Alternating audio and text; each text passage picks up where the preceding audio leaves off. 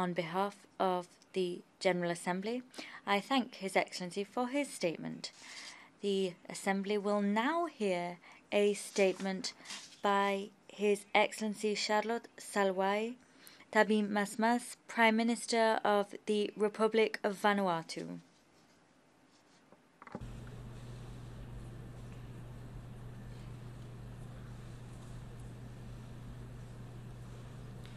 Doy la bienvenida.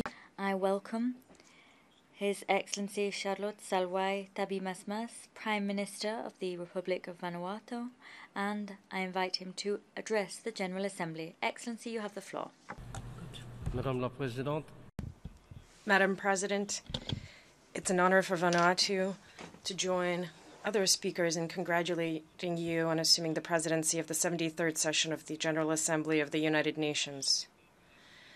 We wish to assure you of our full support. I would also like to express my gratitude to your predecessor, His Excellency Miroslav Lajcak, for his excellent leadership. Allow me also to salute the Secretary General, Guterres, and reiterate the trust of my government in his leadership. Madam President, I would like to pay tribute to His Excellency Kofi Annan, former Secretary General of the United Nations, who left us last month. Mr. Annan will long be remembered for his defense of UN reform and his determination to resolve major issues in a peaceful manner through his faith in mediation and dialogue. Madam President, the United Nations was founded with the vision that nations can come together to play the important role of prevention in order to save future generations from the scourge of war, and to reestablish faith in fundamental human rights. The founders also had a vision of an organization that would serve as a pillar of the world order, where international peace and security would be guaranteed by international law. They also envisaged international mechanisms to improve social progress and living standards for humanity.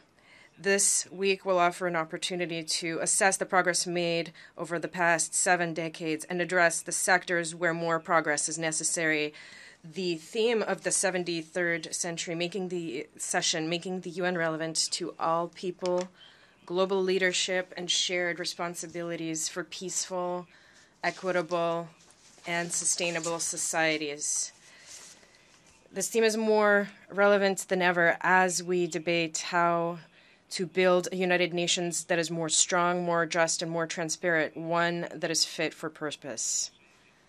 The United Nations has made major progress in recent decades. Extreme poverty has been reduced by half. More girls are in school than ever. More women, particularly in rural areas, are playing a more active role in contributing to the global economy, and even the health of mothers and children has improved considerably. However, these progress and achievements are sometimes overshadowed by the shortcomings of the United Nations, in particular its recurrent inability to address the increasing list of problems facing humanity, including the inability of the Security Council to take decisive action on Syria, among other examples. The government of Vanuatu joins other governments in recalling that being a member of the Security Council is not only a privilege, it also requires demonstrating leadership, determination, and shared responsibility in order to preserve global peace and security. My government welcomes the reforms being undertaken by Secretary General Guterres, which focus on prevention and peacekeeping and making the organization more coherent and effective thanks to a comprehensive approach. We welcome efforts to reform the UN development system, which requires targeted changes within the system itself in order to attain the Sustainable Development Goals by 2030. And my government calls for the UN system to be flexible and to provide for the possibility to revise and adapt to the configuration, role, and development services of multi-country offices of the United Nations in order to ensure the implementation of the SDGs. In the context of the current UN reform agenda, I wish to draw attention to the human rights pillar. Without an efficient, resilient national UN human rights system in each country, it will be difficult to use preventative diplomacy. UN reform must address the entirety of the system by aligning peace and security more closely with the pillars of development and human rights.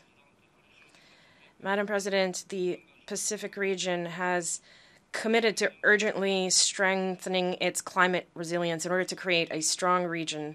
This is the outcome of the Leaders' Summit of the Pacific Islands Forum held at the beginning of the month in Nauru. Nature continues to warn us of imminent dangers to the planet, which is coming to a point of non-return beyond which our climate systems will no longer be able to adapt. Heat waves during the summer, immense forest fires, extreme drought, and the increasing frequency and scope of weather phenomena have made the debate on climate change more important than ever. And I sincerely hope that these warnings will lead to concerted climate action. As the country most at risk in the world in terms of exposure to natural threats, according to the World Risk Report of the United Nations University, climate change remains one of the major threats for us in terms of achieving our national 2030 agenda objectives, and is currently the phenomenon that is putting tens of thousands of lives at risk in our country. If greenhouse gas emissions remain at their present level and rate of increase, we're going to see an increase in the costs related to climate change, costs that vulnerable countries such as mine cannot afford. This will cost us dearly in the future if we don't take action now.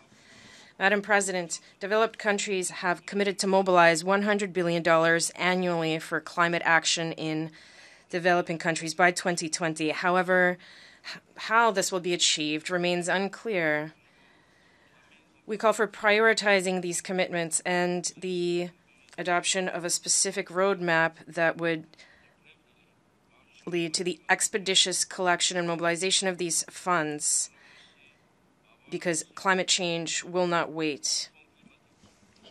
We also call for a more flexible access to climate funding through the simplification of approval procedures that will allow vulnerable countries to implement the measures they have adopted to face climate change. The Pacific region cannot afford to see the Paris Climate Agreement relegated to the archives of the UN. We therefore urge for the program of work of the Paris Agreement to be completed and made operational in Katowice.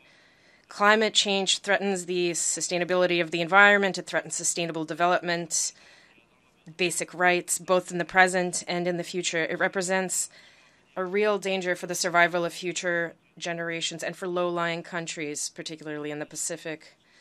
The commitments made to date through national determined contributions are simply not enough to reverse the trend of climate change. Parties to the Paris Agreement must step up their determination to achieve the target of 1.5 degrees as agreed.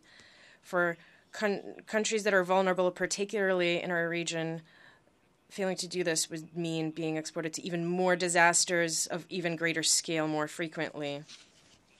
Madam President, Pacific Islands, as the largest oceanic continent in the world, are an essential source of food and income for our populations. It is therefore important to apply sustainable policies for the sound management and conservation of the oceans that will allow us to ensure a future for our people. We welcome any proposals to support our regional efforts to protect our oceans. Vanuatu, like other countries, has unresolved issues relating to its maritime borders, and this is an important step in completing our independence process. We are determined to addressing these issues. We are encouraged by a decision made by leaders of the Pacific, under the auspices of the Pacific Islands Forum, to move ahead with negotiations with a view to concluding them and presenting a report in 2019. My country welcomes the mobilization of mechanisms within the Pacific Island Forum to establish a new agreement on the conservation and sustainable use of biodiversity beyond areas of national jurisdiction, which is an important opportunity for the Pacific. Madam President, Vanuatu retains its position on denuclearization.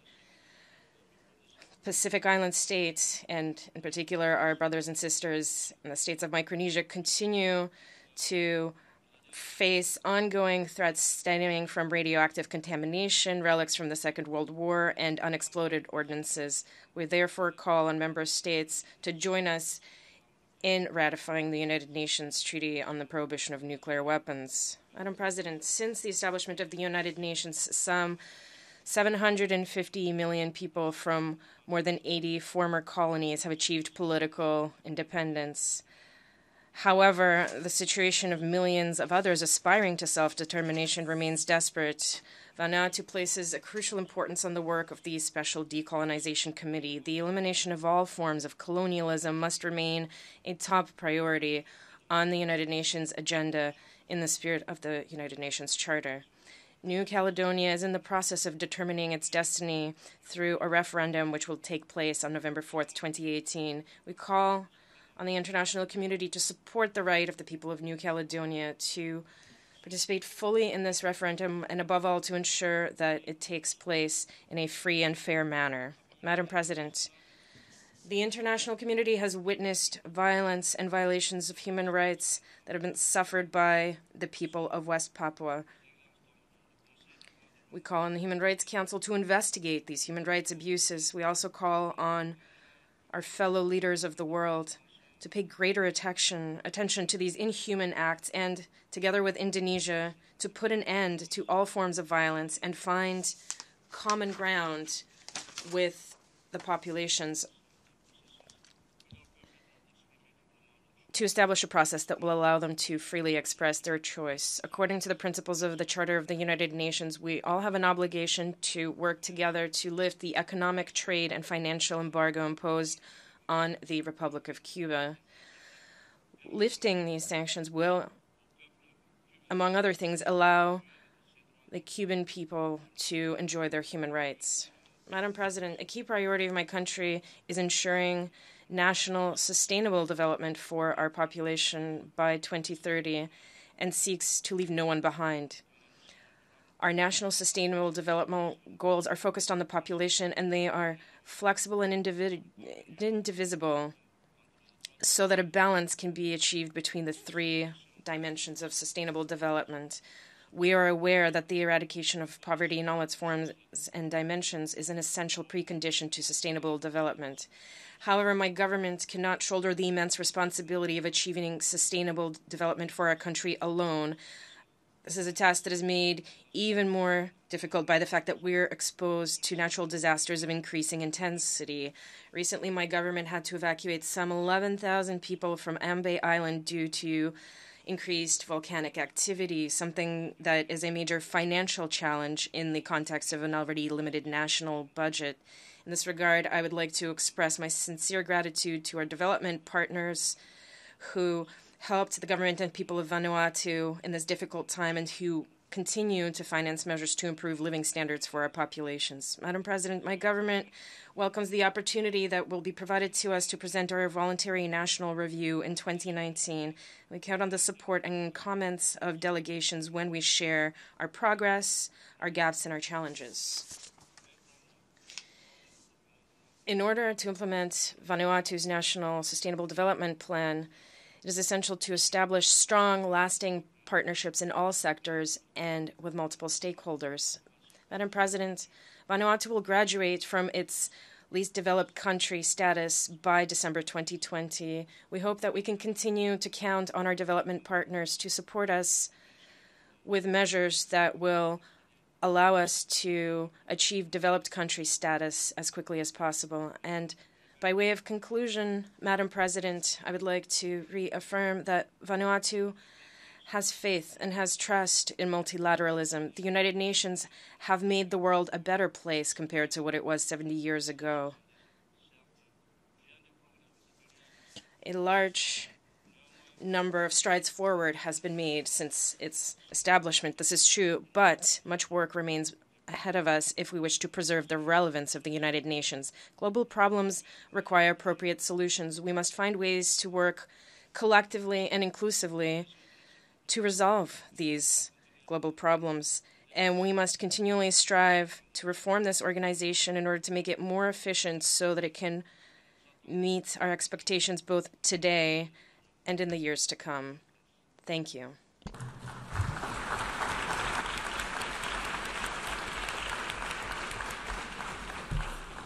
On behalf of the General Assembly, I wish to thank the Prime Minister of the Republic of Vanuatu for the statement just made, and I request protocol to escort His Excellency.